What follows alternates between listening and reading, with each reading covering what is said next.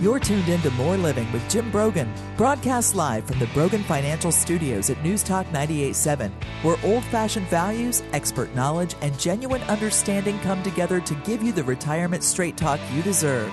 Jim's a former National Advisor of the Year recipient and a financial educator, and he's here today to talk about how you can live out the best years of your life. Jim and the Brogan Financial team have been helping retirees and pre-retirees across the Southeast for over 20 years in their pursuit of financial independence. You can reach them during the week at 865-862-6800. So sit back, relax, and get ready to learn, because More Living with Jim Brogan starts now.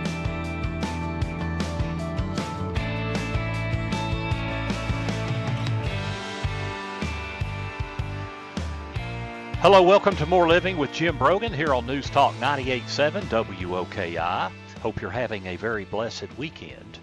You know, many retirement savers are wondering what their financial picture will look like as they approach and progress through retirement. In today's economic and market environment, the equation of how to reach the retirement you plan for has in some cases changed significantly. The question of how much you need to have saved has changed, especially with inflation. Meanwhile, Treasury yields and bonds have changed from a low-yield investment to a potentially viable option for higher yield returns. All this adds up to make planning for retirement on your own a difficult task. So today's show, we're going to discuss these things and more. Well, number one, how much money do you need to retire? I can't tell you how often I get asked that question. We'll also talk about the Social Security program, and should it change? How might it change? It is scheduled to become insolvent in 10 years. What does that mean? What is the impact of what is likely to happen? How simple it is to achieve compound results over time on your money. And we'll also talk about executing the shift from a savings phase of life to a spending phase, which is the key thing that changes when you retire as you move from a savings and accumulation phase into a spending and income and withdrawal phase. And it puts a completely different set of stresses on the nest egg. So how much money do you need to retire? The question for many people is the number one question you may have. And you know, there are a few key ways to kind of back into what that number may need to be, but in many cases, it's way more complex than simply hitting a savings goal, and it requires a more comprehensive approach. It is important to get a ballpark understanding of how much an individual needs to support your lifestyle without a paycheck. So let's just kind of discuss the framework, excuse me, in understanding how to generate retirement income. So how much money do you need to have saved? And that's the question of the day. And, you know, that question has so many different variables and factors. Sometimes people say, Jim, you know, if I accumulate $1 million, will I have enough to retire?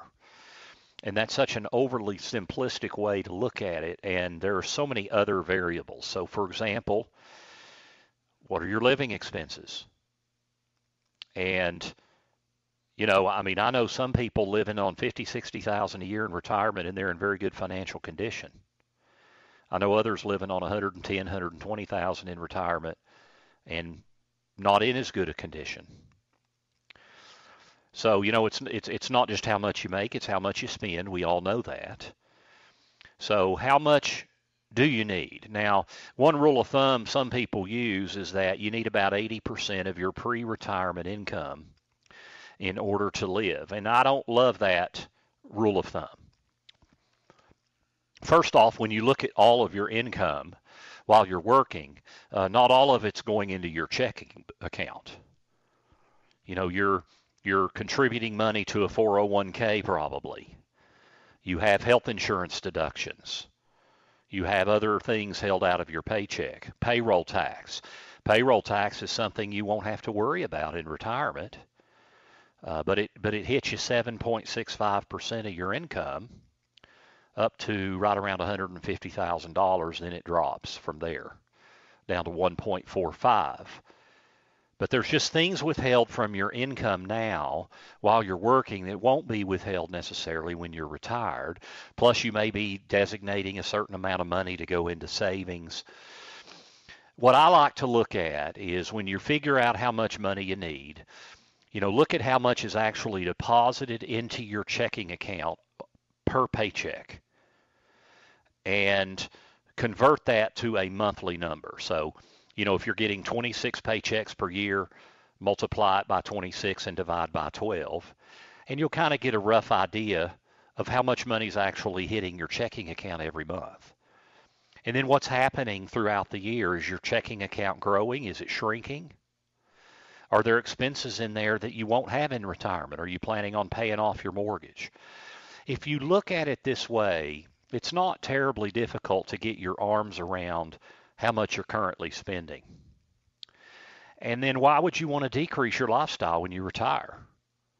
I mean, a lot of people want to maybe increase their travel, but you may have some expenses like mortgages that go away, which would be a great goal for most people as they approach retirement.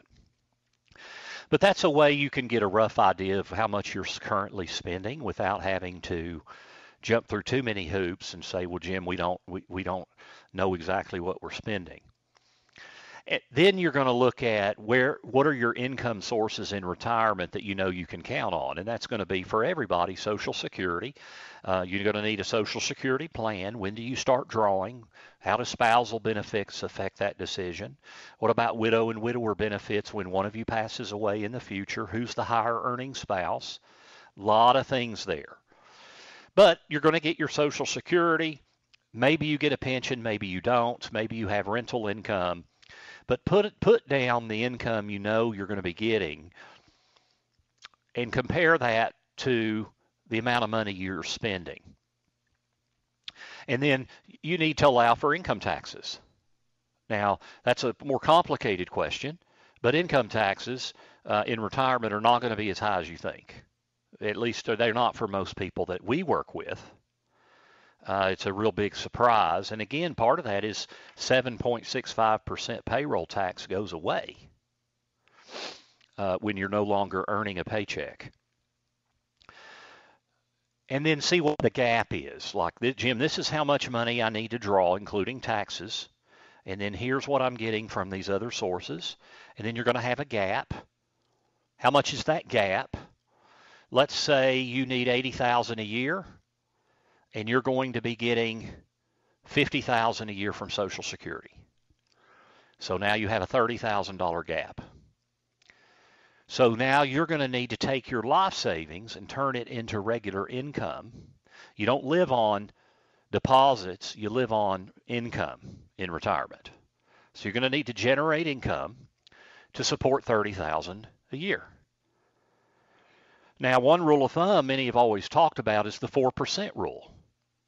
Take your entire investment balances, multiply by 4%. So if you had $800,000 saved, multiply by 4%, that's $32,000 a year. And you could start with that level of income in retirement. Now then, over time, it's going to need to go up and it's going to need to increase because of inflation. What if your Social Security doesn't keep up with inflation? Historically, it does not. What if your pension does not have a cost of living adjustment? That means it's going to put more burden on your income in retirement.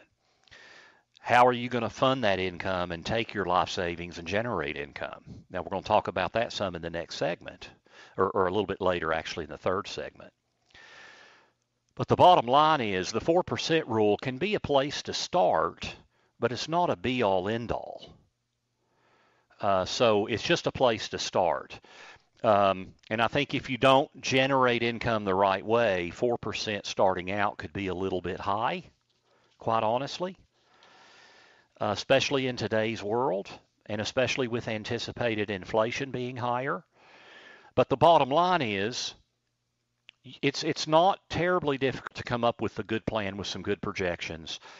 And that's what you need. You need a plan. You need to know how much you're spending, and I just kind of walked through a good way to determine that without too much complication. How much do you need to budget for taxes? That is a little bit more complicated, but most people in retirement, most of their income coming in is taxed at 10 and 12%. You may have some taxed at 22, and you might even have some at 24, but your effective rate probably is going to be less than 20% on all your income, meaning when you average all those brackets together. But coming up with a plan is important, and it's important to know where you need to get to. That commercial, what's your retirement number? That's such a, and I'm asked it all the time. How much do I need to save? But it's just so much more complicated than that. How much do you need? How much are you spending? What's your lifestyle? Are you going to reduce taxes with your plan? What is your other income? But coming up with a plan, and then, of course, as I mentioned earlier, Social Security election is going to be a big part of that.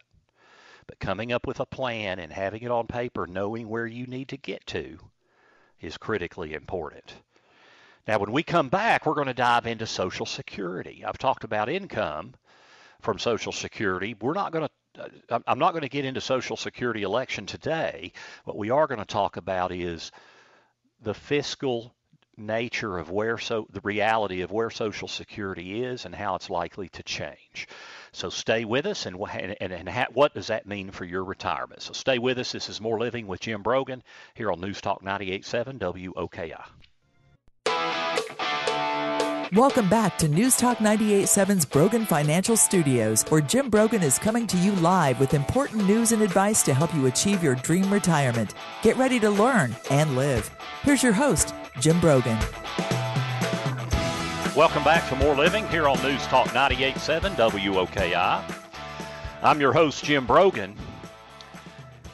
The Social Security program and the structure of its fund have come into question due to its dwindling reserves, given rising pressure from increased lifespans, decades of low interest rates, and low returns on the Social Security fund.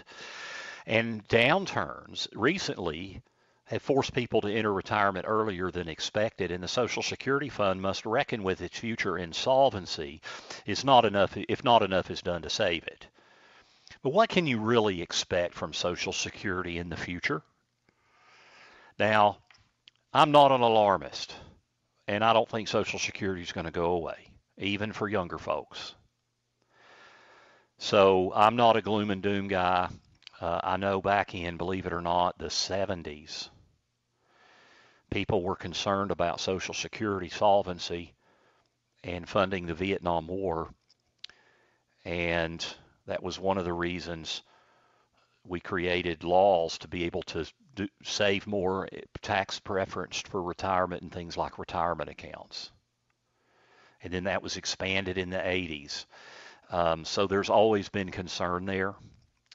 And it is an issue because in 10 years, 2033, Social Security is projected to run out from the trust fund. And so then what will happen is the money coming in from payroll deductions, that's how it's funded, will be about 20% less than what is needed to fund current beneficiaries.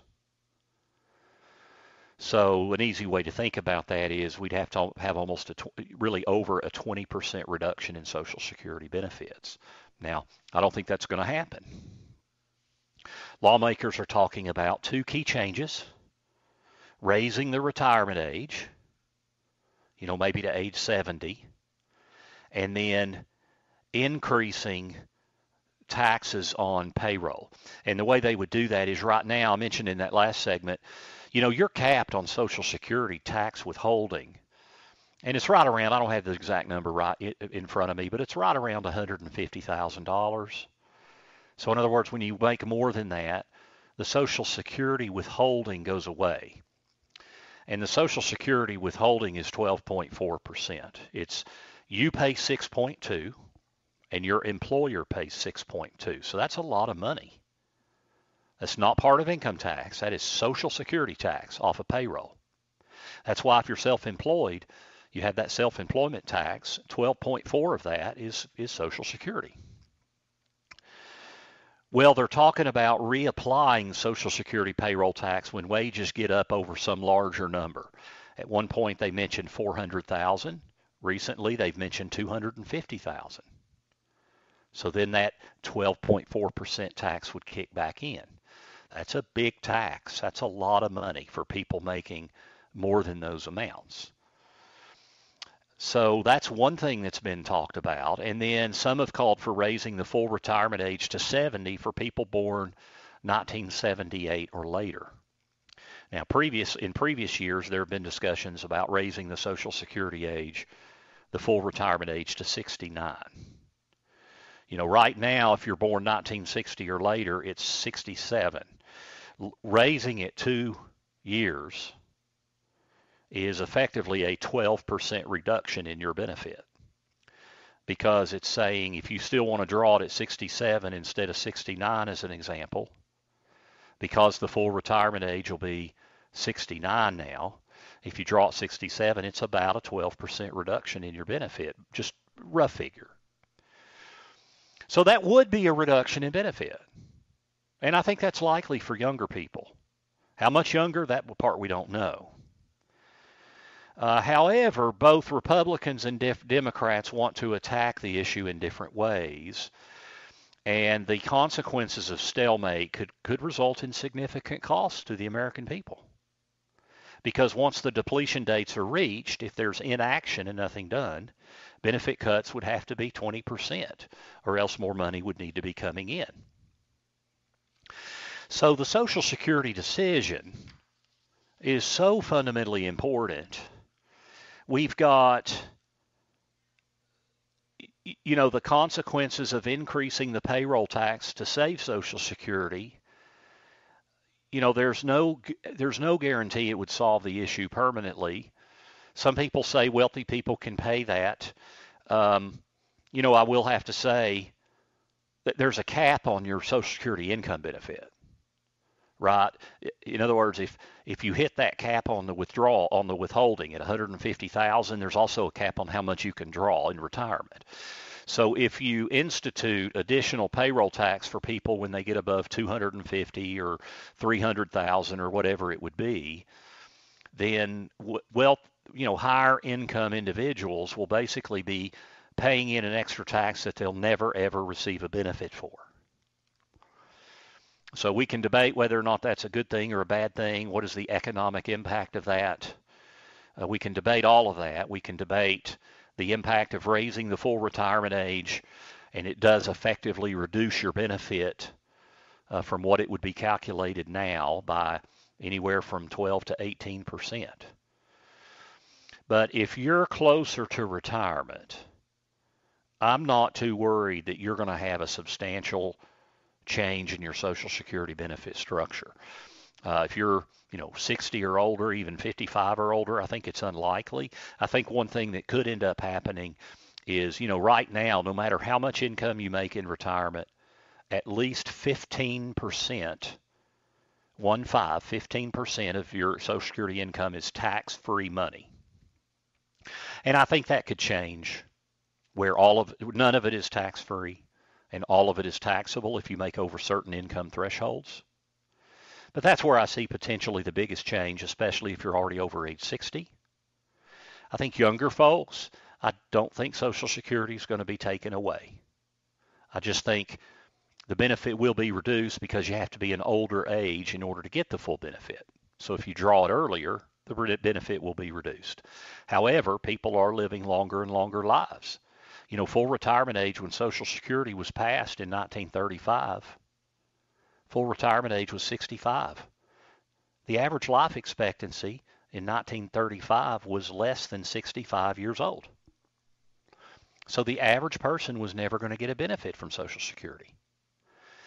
Well, it's almost 90 years later, and the Social Security age, full retirement age, has gone up 2 years.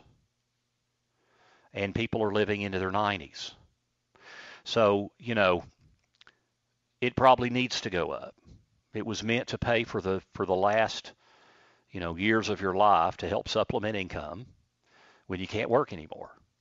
So I don't think that's necessarily a bad thing for younger folks. So I don't think it's gloom and doom. I think Social Security will be there for all of us. I think even young folks, there are just going to probably be some changes. My biggest concern is that they wait until the last minute. The further they put it off and kick the can down the road, the bigger the issue it's going to be. And right now we've got the issue with the debt ceiling. And we've got trade-offs that Congress is going to have to consider in raising the debt ceiling. The Democrats want to resist benefit cuts and increase income taxes, and the Republicans oppose higher taxes and want to compromise to reduce benefits. Not necessarily Social Security, but just government, spending. So there's a plethora of other items that must be funded with taxpayer dollars. It's not feasible to expect that taxing the rich would pay for everything. So we've got to get our economic house in order, and the longer we wait, the more the consequence could be. But I don't think Social Security is going to go away. A bigger issue is Medicare, because Medicare funding is really a bigger issue than Social Security funding. But the bottom line is, you've got to be able to count on some of that Social Security income. Social Security is really not intended to replace all of your income. It's intended to pay maybe 30 to 40% of your income need in retirement. Okay, so then you have to use the rest of your life savings to plan for additional income. And I talked about how much do you need in the last segment. Bottom line, you need a good plan for that. It is likely that with inflation and with Social Security changes, especially the younger you are, the more you're going to have to rely on yourself and your own savings program in order to be effective in saving for retirement. Now, when we come back, we're going to talk about how simple investing achieves results with compounding, and the fact that a more stable earnings rate often pays more than a more volatile rate that can sometimes be high and sometimes be low. So stay with us. This is More Living with Jim Brogan here on News Talk 98.7 WOKI. Welcome back to News Talk 98.7's Brogan Financial Studios, where Jim Brogan is coming to you live with important news and advice to help you achieve your dream retirement. Get ready to learn and live. Here's your host, Jim Brogan. This is More Living with Jim Brogan right here on News Talk 98.7 WOKI. We're with you every Saturday from 9 to 10 a.m. and again 3 to 4 p.m. You can catch all of our podcasts online. Go to broganfinancial.com and click on radio. In a minute, I'm going to get into keeping it simple with compounding returns and some of the math associated with investing and some of the cruel math associated with big losses. But before we do that, I do want to talk about the recent legislation that was passed a couple of months ago, the Secure Act 2.0, that affects our retirement accounts. I have just published a guide on the Secure Act 2.0. You can get that guide complimentary at my website. You can download that. If you go to broganfinancial.com and click on resources, you'll see it right there at the top. I do want to hit a couple of highlights. The original Secure Act was passed at the end of 2019, and it kind of changed some fundamental things about retirement accounts. It increased the age you have to start drawing money out with those required minimum distributions. It increased it to age 72. It also allowed additional savings opportunities. It changed how IRAs get passed from one generation from one person to another. There were a lot of pretty fundamental changes. Secure Act 2.0, there aren't as many major changes. There are some changes in an effort to make it easier for you to save for retirement. Why? Because people are going to have to be more and more self-reliant in the future because of things like potential changes in Social Security and things like that. The only big thing, that almost none of this goes into effect in 2023. And the only major thing you need to be aware of is if you were born in 1951 to 1959, your required minimum distribution RMD age went to 73. So the most urgent thing is if you were born in 1951, you thought you were going to have to take an RMD this year, and now you don't. Now, if you're born 1960 or later, they raised it up to 75. All right. They also changed some of the rules on how Roth 401ks are inherited. They added the ability to add more money to retirement accounts and do even larger catch-up contributions if you're in your 60s. They just basically gave a lot of expansion, and some of this goes into place in 2024, some in 2025, some in 2026. So they're kind of off in the future.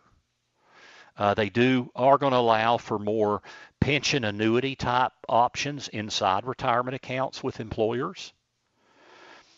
I think the biggest thing to know, though, is, there's not a whole lot that goes into effect right away other than the RMD age. I think the biggest thing is, how do you stay on top of the rules as they're constantly changing? Because they do. And you have to stay informed of all these changes and how it could impact you and where there are opportunities. Having an extra year before you take RMDs from your IRAs and 401ks is a huge tax planning opportunity for people that born 1951 or later. So it's important to stay on top of all this. That's one thing we try to do for you here on this radio show and at More Living with Jim Brogan, is keep you up to date. Go to our website, download our complimentary guide on the Secure Act 2.0. Just go to broganfinancial.com and click on resources. Also, you can click to sign up for our e-newsletter that goes out once a week, and it keeps you up to date of all the content we're producing, whether it's a Secure Act guide or whether it's blogs or a video podcast on, some retirement concept, whatever it is. That's a great way to follow us and stay up to date with all of the content we are creating so that you can make informed and prudent decisions that can impact the quality of your life in retirement and really overall in your life. Now, seeking a high rate of return can surely pay off for you, especially when trying to beat inflation. But there are costly factors associated with risky investment strategies, and some even more costly than you may think. Steady compounding returns have the potential to do much more for you in the long run when compared to a more volatile investment with a high average yearly return. That's right. Stable, more steady returns over time often have the ability to compound more interest in earnings than earning a higher average return but having a much higher variability in the return. Volatility is riskier than it's made out to be. And one of the main reasons is because of the cruel math of losses. So think about this. If you have $100,000 and you lose 50%, you now have $50,000. If you have $50,000 and then you make 50%, how much do you have? $75,000. Right? 50% of 50,000 is 25, so you'd go to 75,000. So you're in the hole by 25%. What is your average return? 0. Plus 50, minus 50, average return is 0. But you're actually in the hole 25%. In reality, if you lose 50%, you have to make 100% on the 50,000 to get back to the 100,000, right? And then your average return says you've made is very high, but you actually are just break even. That's kind of a simplistic way of saying that. And granted, 50% is a big return. I mean, a big loss. But our average bear market is a 40% loss. If you lose 40% on an investment to get back to break even, you have to make 67%. So if you lose 40 and then make 40, you're still in the hole 16%, and your average return is 0. So when you think of the dollar value of your assets, these average returns don't measure up because downside risk is much more dangerous and compounded than it's made out to be. So steady positive gains often can return more money. Now, especially in a volatile, choppy environment. If we go back to 2009 and come forward to the end of 2021, we had a raging bull market. So you could be very aggressive and have highly varied returns. There weren't a lot of big negative years in there. But now we're in more of maybe a decade where markets are going to be choppy, where maybe we have good years, but we also have bad years. And those average returns, when the swings are big, don't add up. And so compounding more stable returns may make a lot more sense than you think. So I think, what does that mean? What do you need to be doing? I think what it means is, I'm not saying put all your money under the mattress. You need to beat inflation. On the one hand, CDs and treasuries and bonds are a lot more attractive today than they were even 16 months ago. But they're still not higher than inflation, right? I mean, we can get a CD at 5.3% for 1 year. Well, and that's still not keeping up with inflation. Inflation's still between 6 and 7%. So historically, those types of instruments do not beat inflation. However, they do provide stability. I think one of the biggest things is, when you invest at risk in investments for growth, the stock market over the long haul has been the single best way to beat inflation over time. The problem is the choppy variability of the returns. When it gets more volatile, like it's been recently, the average return doesn't add up, as I've illustrated. So what that means is, as you get closer to retirement, and as you're in retirement and you don't have 20 or 30 years to wait out choppiness, it means you've got to have a plan in place to reduce volatility in your growth portfolio. How do you do that? Number one, you don't just own nothing but stocks or stock funds. You don't own just nothing but real estate. You don't own nothing but gold and silver, whatever it is. Because when you own a lot of one thing, then whatever that one thing does is what you're going to do. When you own a whole bunch of things, the idea with diversification is, if you own a whole bunch of things, you have one thing zigs and other zags. So if one thing like stocks or stock funds are way down, hopefully they're not all way down. So the idea is, if you, instead of only owning 2 or 3 things like large cap stocks, international stocks, and U.S. bonds, maybe you own 9 or 10 things. And you have a lot more stuff like commodities and natural resources and energy and real estate and other things. And adjustable rate bonds that can go up with rising interest rates. So the idea is, if you have 9 or 10 things, then no matter what happens in the economy, you're going to have something, maybe 3 or 4 things that are doing pretty well or holding their own. So when the market is sharply down, you don't lose as much. And you don't have such cruel math. Now then, the flip side is when the market booms for 3 or 4 years, you're not going to make as much, right? You're going to have a few things that are not doing as well. Now, some people are saying diversification did not work last year because all asset classes were down except for commodities. Well, but it did kind of work, because a lot of those asset classes last year were down single digits. So, yeah, stocks were down 18.2%. Growth stocks were down more like 25 to 30%. Value stocks were down less than 10. Bonds were down 13%, but adjustable rate bonds might only been down 6 or 7%. Natural resources were closer to break even. So you have things in there that help absorb the blow. The biggest threat to retirees today, in my opinion, is losing too much money in a market downturn. We call that tail risk. It's that tail, that 1 in 20 or 1 in 40 event that happens where the market just goes off a cliff like it did in 2007, 08, and 09. So we've got to have a mechanism to reduce the real excessive return loss. And you do that by owning more stuff. Yes, that does mean you'll make less when markets boom.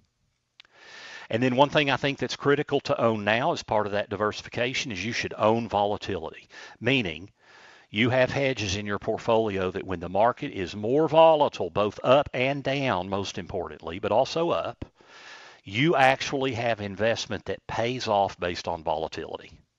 And there are great ways to do that. You don't just have to buy the volatility index, the VIX. There are other ways to do that with options. There's ways to generate income with selling options. There's ways to protect yourself on the downside by buying options where it's almost like paying for insurance. There are just a lot of ways to structure a portfolio where you can make money when markets are more volatile. You don't need a lot in that, but having a little bit of that diversification will help. The bottom line is if you own a little bit of a lot of different things, you just shouldn't have the really, really bad tail risk that happens when the market loses 35, 40, 45%. Now, when we come back, we're going to talk about executing the shift from saving and accumulating money to withdrawing and spending it in retirement. So stay with us. This is More Living with Jim Brogan here on News Talk 98.7 WOKI. Welcome back to News Talk 98.7's Brogan Financial Studios, where Jim Brogan is coming to you live with important news and advice to help you achieve your dream retirement. Get ready to learn and live. Here's your host, Jim Brogan. Welcome back to More Living here on News Talk 98.7 WOKI, where it's all about living the best years of your life your way. You know, shifting from building wealth to generating income in retirement is so critically important. It is a fundamental change. You know, from the time you started building your career, you've taken measures to save for your eventual retirement. You put away money in savings, contributed to investments, an IRA, a 401k. You watched your money grow. As you contributed to it over time, when markets are choppy, you're continuing to contribute money, which is a huge benefit of the savings phase of life, because when markets are sharply down, you're continuing to invest. So you're getting into markets when they're down. And just as critically, you're not making withdrawals from your investments when markets are down. But just because you save for retirement doesn't mean the financial strategy stays the same once you're ready to enter retirement. You know, I often say, the plan that gets you to retirement is not the plan that will get you through retirement. Now, building wealth is not just a concept for the ultra-rich. Building wealth is a necessity for all Americans. You've done it by saving and investing throughout your working years. Protection does become more important when you get closer to retirement. One of the biggest risks, as I mentioned, is that tail risk in the last segment when we have the big loss. And you have to have a way, number one, to help hedge that risk with greater diversification. You also need an income plan. And one of the key components for an income plan to me is that you don't depend on risk investments for short-term income. You know, the stock market is unpredictable and it's volatile.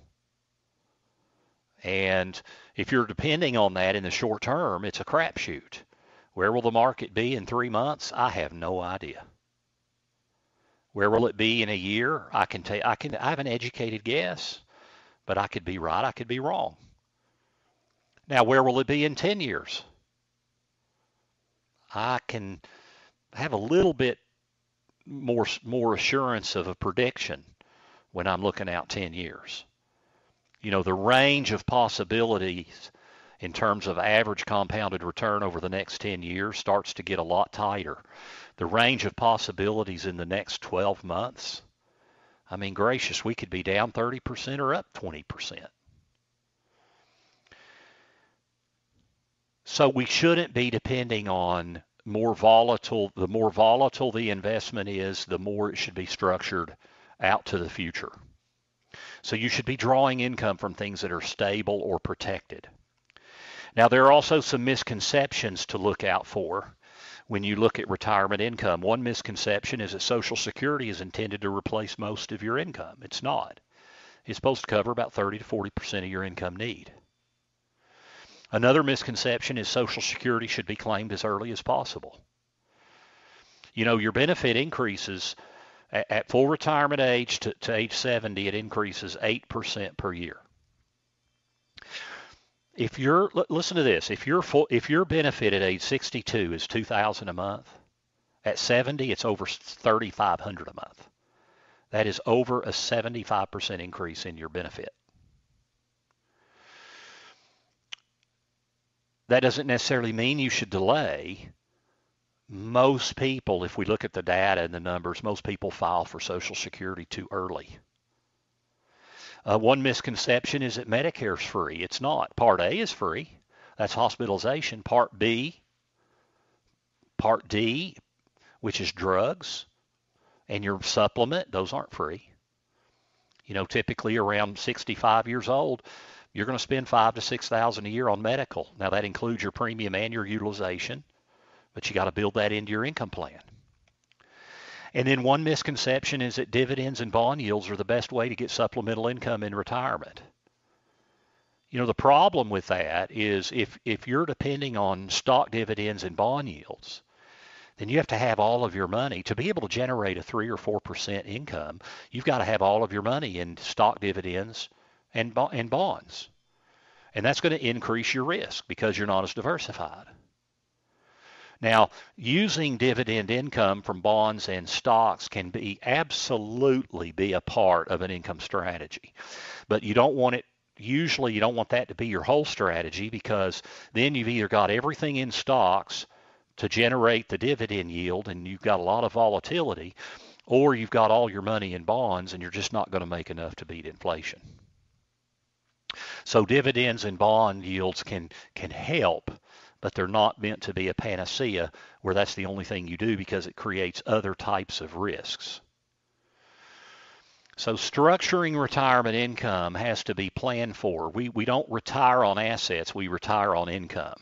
And having a plan to replace enough of your income in retirement, we talked earlier in today's show about helping you figure out how much you're spending and how much you'll need in retirement, and then looking at what you know you'll get, things like Social Security, and then other income sources, real estate, pension, and then how much are you going to need and what's that gap. Then you've got to know how to take your life savings and turn it into stable income that doesn't depend on the stock market in the short term and grows enough to beat inflation in the long term. So thank you for tuning in this week. We've discussed your wealth, because greater wealth provides for more living so you can live the best years of your life your way. Thank you to Chris for engineering the show. Thank you to Jill for helping produce the show. And I hope you have a very, very blessed weekend as we get deeper into the spring. You've been listening to More Living with Jim Brogan, only on News Talk 98.7 WOKI. You can check us out online, broganfinancial.com. Have a very blessed week.